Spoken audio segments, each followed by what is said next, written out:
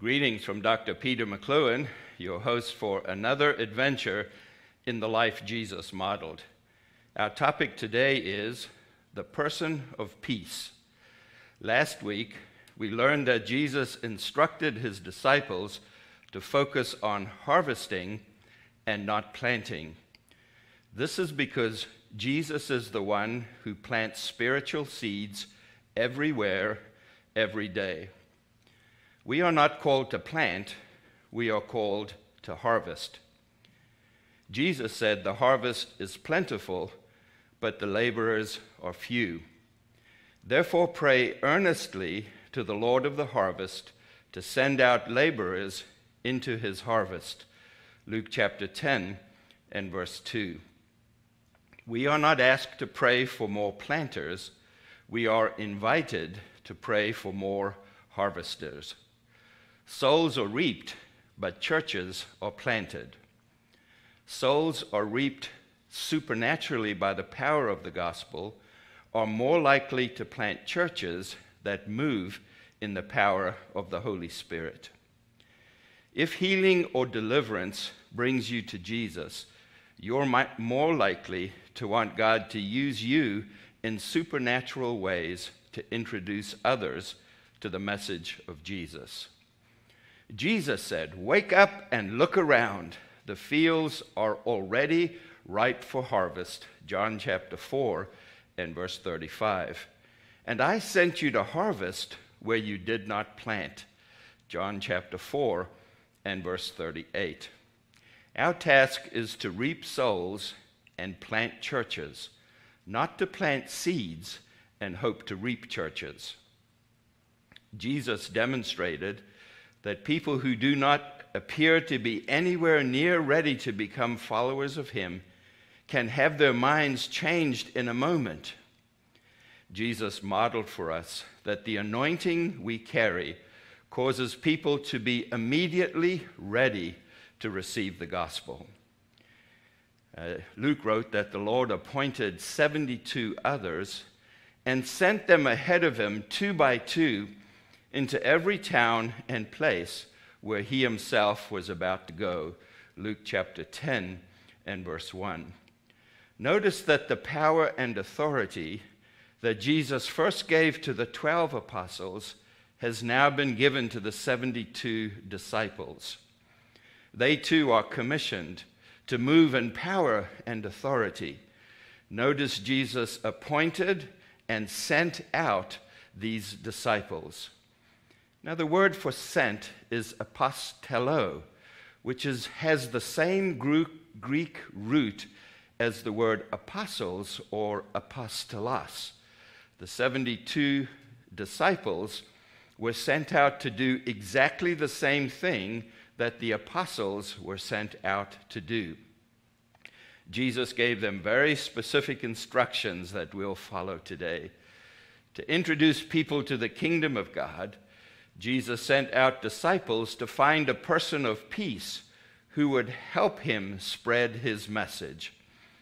One time I was in a country just passing through, and I happened to have coffee with a friend and a friend of his who was a professor of Islamic interpretation. And as he asked me what I do, and I spoke a little bit about my background, he said, "Well, I need you to come and to give my students a lecture." And he invited me to give a lecture on how Christians worship and pray. He opened a door for me, a door I could never have opened on my own. He was a man of peace. When we visit cities, we try to meet city officials and tribal leaders and chiefs. And these men and women open doors for us to speak because they are men and women of peace. Jesus said, "Whenever you enter a house, first say, 'May peace be upon this house.' And if a peace-loving person is there, your peace will remain upon him. But if not, it will return to you." Luke chapter 10, verse 5 and 6. So how do we find this person of peace? These are the instructions that Jesus gave us to do to find men and women of peace. First, he said, go 2 by 2. The Lord appointed 72 others and sent them on ahead of him 2 by 2 into every town and place where he himself was about to go. Luke chapter 10 and verse 1. Jesus knows that it's always good to have a fellow believer with you to overcome moments of rejection. We encourage teams of 2 men or 2 women to go out in search of the one Jesus called the person of peace. We prefer that there are 3 people on a team if the couple are not married.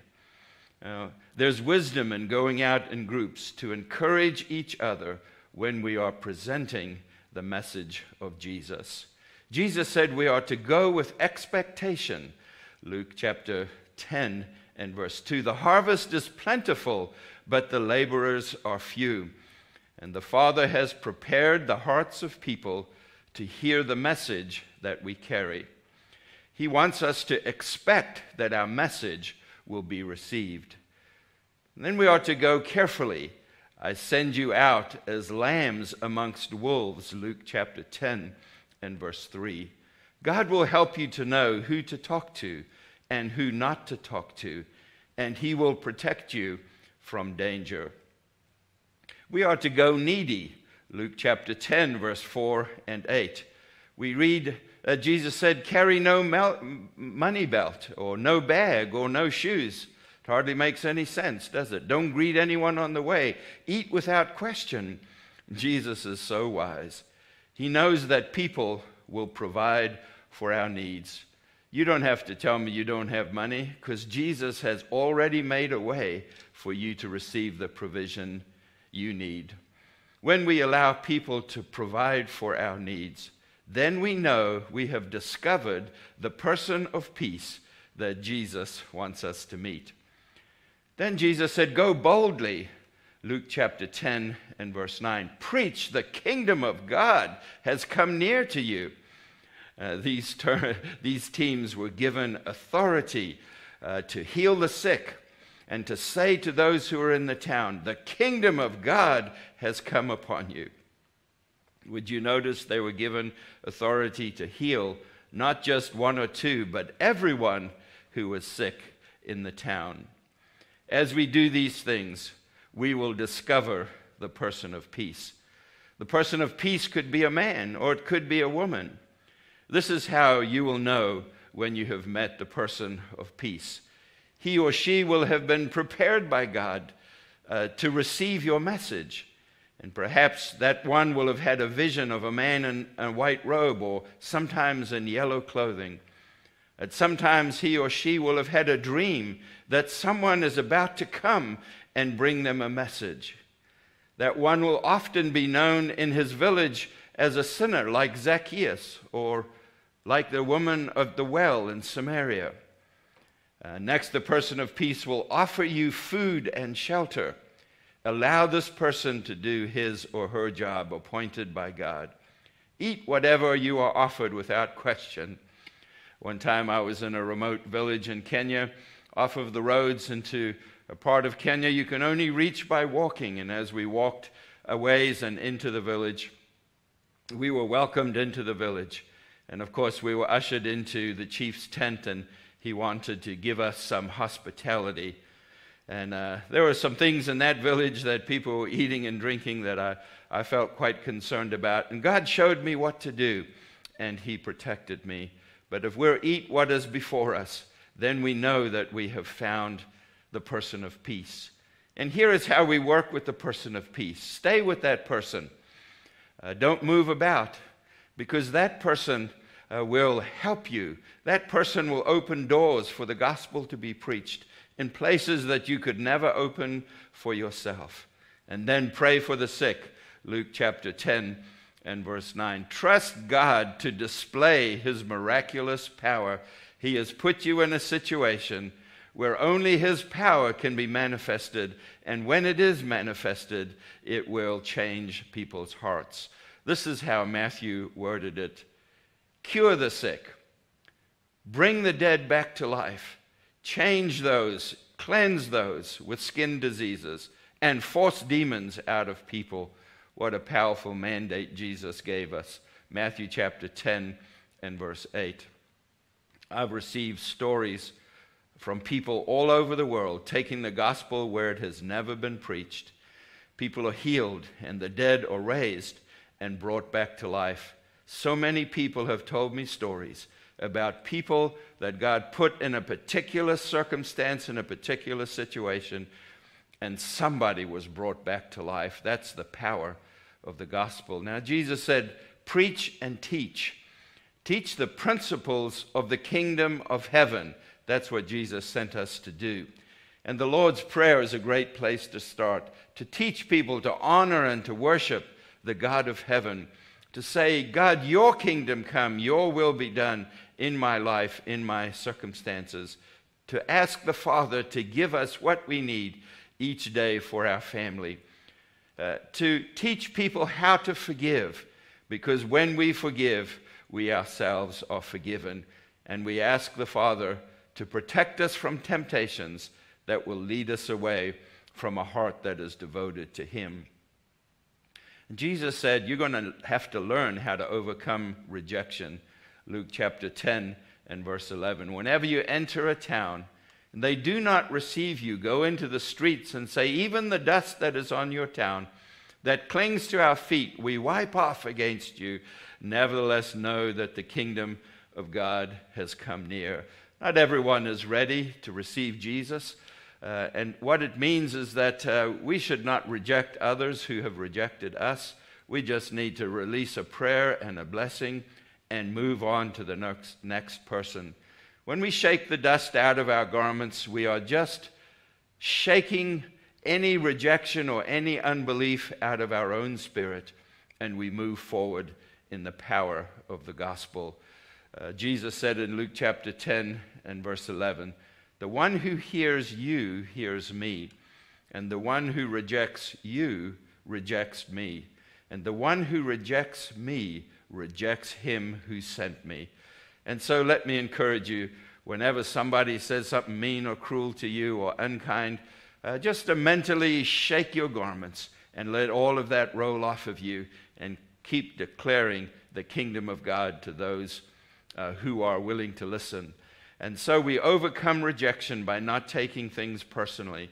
Belief overcomes unbelief. Faith overcomes doubt.